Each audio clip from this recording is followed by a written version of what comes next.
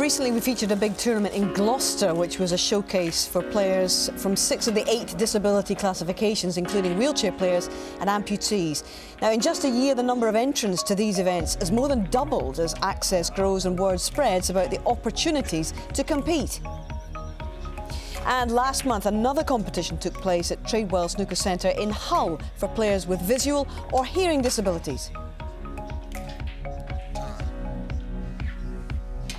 We're reaching out to all sorts of organisations that provide support and help for people with disabilities, and what we want is for them to help us to find people who want to play this great sport, and we have coaches that will help them and get them involved in the game.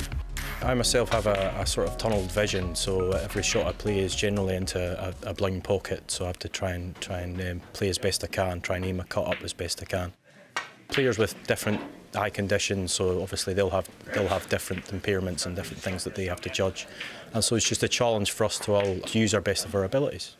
I lost my eye in a shooting accident when I was 10 years old, so I've only ever known playing snooker with using one eye. Joe Davis was virtually blind in one eye, and he was obviously world champion for 18 years. I don't really see it as a disability, if I'm honest. It's fine, yeah, it's fine playing when you do. I played most of my life. I've been playing for the snooker team for over 45 years and playing against hearing people. I really enjoy it. Deaf people can participate in any hearing league, not just the deaf league, can participate in any, because it's open for anybody, like this one, like World Snooker for Disabilities. Like the name suggests, it's open for anybody.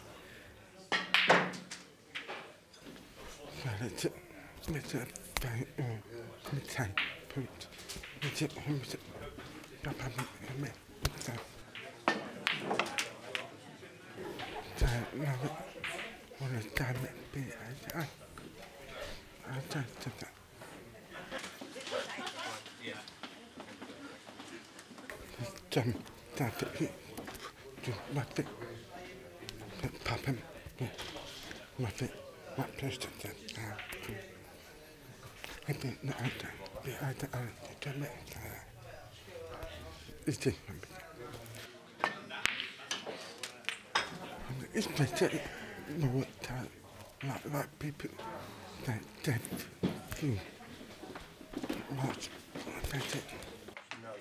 Slightly longer term, we want to go abroad, because our long-term aspiration is to get snooker back in the Paralympics, and in order to do that we've got to get another 11 countries involved, so there's a long road we're going to go down, but hopefully at the end we can get snooker back into the Paralympics.